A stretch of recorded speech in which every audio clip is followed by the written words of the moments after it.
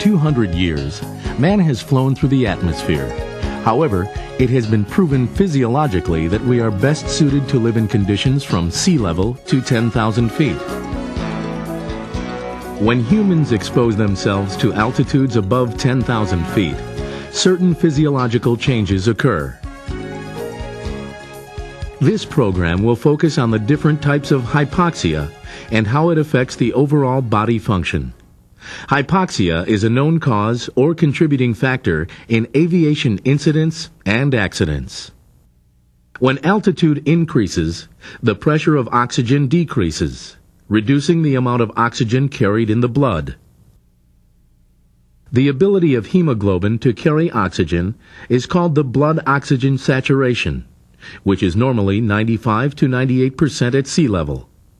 A decrease in blood oxygen saturation is measurable as we ascend. Hypoxia is an oxygen deficiency in the blood and affects every cell, especially the brain and nervous system. There are 4 types of hypoxia. Let's examine each of them. Hypoxic hypoxia, also known as altitude hypoxia, is the most common form of hypoxia in aviation and occurs due to a drop in oxygen pressure at the lung level. Hypoxic hypoxia can be caused by a decrease in the pressure of oxygen in the inspired air that can result from altitude exposure, strangulation, or respiratory arrest. In the aviation environment, hypoxia can occur when flying an unpressurized aircraft above 10,000 feet. Other causes of altitude hypoxia can be linked to failure of the aircraft oxygen systems or the improper use of that equipment, and/or failure of the pressurization system. Stagnant hypoxia occurs at the circulatory level. It's defined as a condition that interferes with the normal circulation of the blood arriving at the cells. Stagnant hypoxia can occur as a result of cardiac arrest, shock, exposure to cold, and sudden changes in posture, such as standing up after a prolonged rest. Aerobatic and agricultural flying expose pilots to acceleration forces commonly called G-forces that can result in this type of hypoxia at the brain level. Hypemic hypoxia is caused by a reduction in the oxygen carrying capacity of the blood and occurs at the blood level. Anemia, bleeding, and some prescription drugs can cause hypemic hypoxia. Carbon monoxide exposure due to smoking or cabin contamination with engine exhaust fumes can also cause this type of hypoxia. Histotoxic hypoxia occurs at the cell level. Histotoxic hypoxia interferes with the normal utilization of oxygen in the cells. Alcohol and drugs are 2 items that can bring about this condition. Individual response to hypoxia varies. Your hypoxia symptoms may develop so gradually that they are well established before you recognize them. Hypoxia symptoms are most noted at cabin altitudes above 10,000 feet. This program, coupled with a flight in an altitude chamber, will better train you to recognize your personal hypoxic symptoms. Hypoxia reactions can be classified into 2 types. Signs of hypoxia can be detected in an individual by an observer or other crew members. Symptoms of hypoxia are the sensations perceived by the crew member. Keep in mind that there are certain hypoxic reactions that can be classified as both signs and symptoms. Some common signs of hypoxia are an increase in depth and rate of breathing. Cyanosis, a bluing effect of the skin most noticeable on the lips and the fingernail beds. Delayed reaction time. Poor judgment. Loss of muscle coordination. Some of the common symptoms of hypoxia are air hunger, a feeling of not enough breathable air, feeling of apprehension or anxiety, mental confusion, fatigue, nausea, headache, dizziness, hot and cold flashes, tingling, mainly in the extremities, visual impairment with respect to color vision, night vision, blurred and tunnel vision. There are some important points to remember concerning hypoxic signs and symptoms. They are as individual as the person experiencing them. They may appear in a different order and can vary in intensity. The rate of individual onset will vary day to day due to other physiological and psychological stressors. Preoccupation with flying duties could be enough of a distraction to allow hypoxia to progress beyond the point of self-help. Behavior changes, such as euphoria or belligerence, may manifest themselves as a sign and symptom. Personal signs and symptoms normally remain the same over the years. There is the possibility some major life changes can add or subtract particular symptoms. Once you learn to recognize your hypoxia symptoms, you can begin to take corrective actions. Initial recovery from hypoxia can occur in a matter of seconds, while full recovery takes 3 to 5 minutes.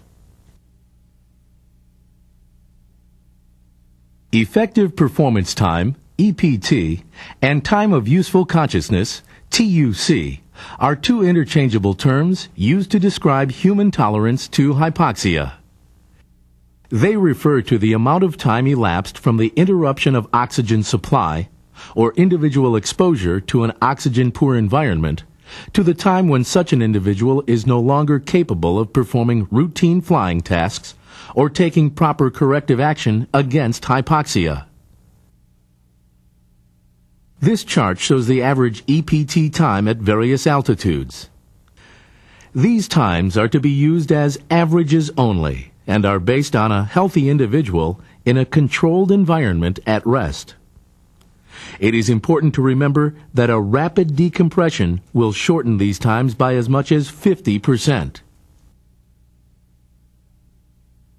Factors that can affect EPT include the faster you ascend to altitude, either by rate of climb or a rapid decompression, peak altitude,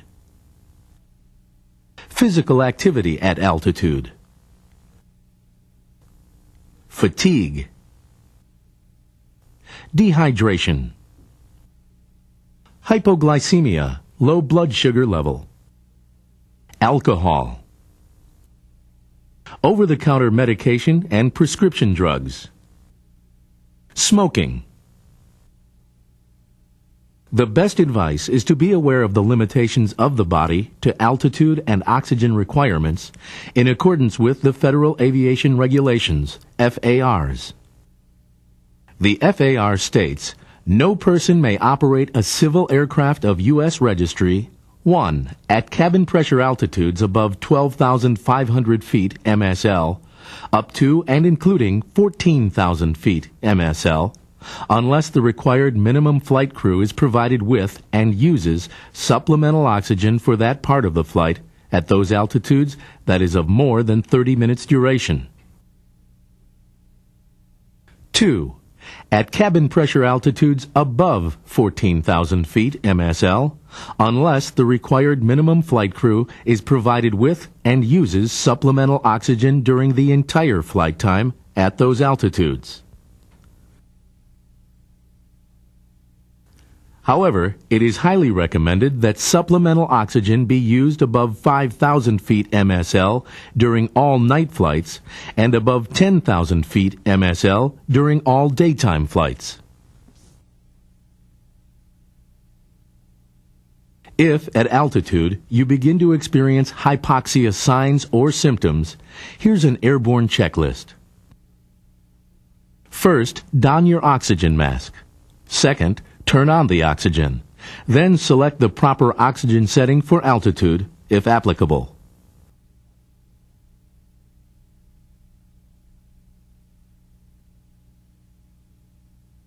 Third, make sure oxygen is being delivered. Check flow indicator. Fourth, make sure all connections are secure. Fifth, intentionally slow down your breathing rate to prevent hyperventilation. Sixth, descend to an altitude where supplemental oxygen is no longer required. Hypoxia is a constant danger. Through education and knowledge, pilots can take active steps toward prevention and protection. Currently, the FAA and several military training facilities provide physiological training. The training includes a simulated high-altitude flight in a hypobaric or low-pressure altitude chamber. The hypobaric chamber allows a participant to experience hypoxia in a controlled environment where you can learn to recognize your own personal signs and symptoms of hypoxia.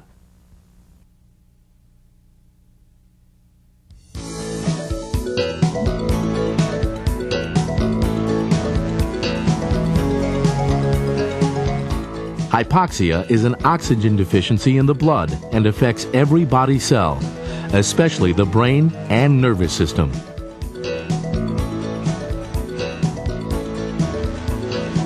There are 4 types of hypoxia. Hypoxic hypoxia, also known as altitude hypoxia, the most common form of hypoxia in aviation. It occurs at the lung level. Stagnant hypoxia occurs at the circulatory level.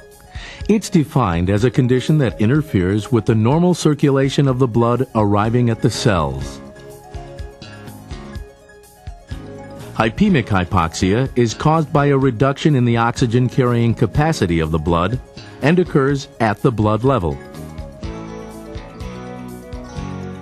Histotoxic hypoxia occurs at the cell level. Histotoxic hypoxia interferes with the normal utilization of oxygen in the cells.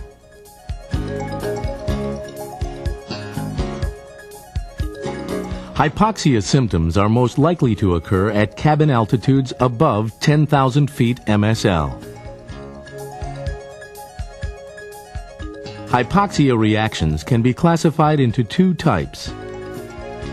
Signs of hypoxia can be detected in an individual by an observer or other crew members.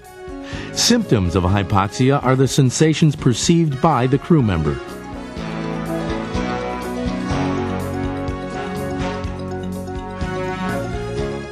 Effective performance time, EPT, and time of useful consciousness, TUC, are 2 interchangeable terms used to describe human tolerance to hypoxia. These terms refer to the amount of time elapsed from exposure to an oxygen-poor environment to the time when an individual is no longer capable of performing routine flying tasks or taking proper corrective action against hypoxia.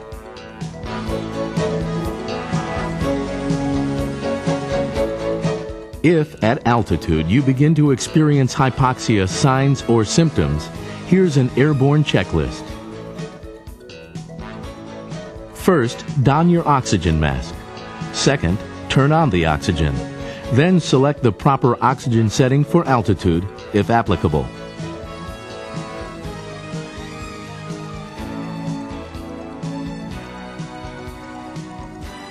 Third, make sure oxygen is being delivered. Check flow indicator. Fourth, make sure all connections are secure.